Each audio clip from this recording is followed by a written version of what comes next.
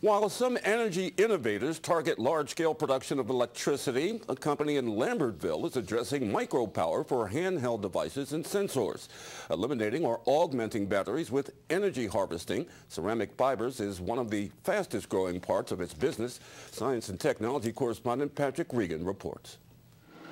Hunterdon County-based Advanced Cerametrics continues to find new applications for its so-called active ceramic fibers, working with a growing list of customers.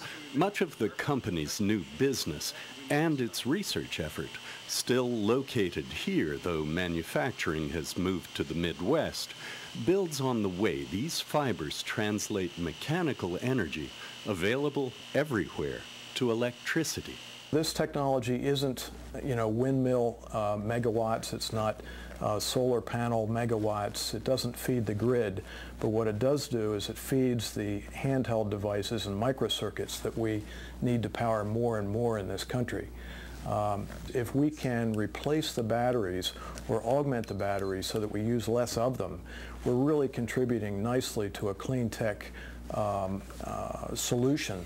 They claim that new formulations of the composite fiber materials have made them 40% more efficient. And we're down to being able to generate electricity from sound or from mechanical action as small as sound pressure, like acoustics, to generate electricity to run electronic devices.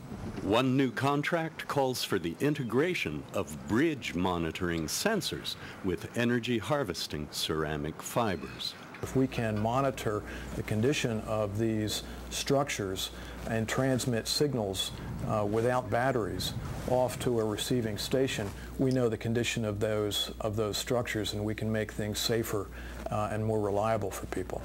Similar applications in roadways, factories, and vehicles have been proposed. Patrick Regan, NJN News, Lambertville.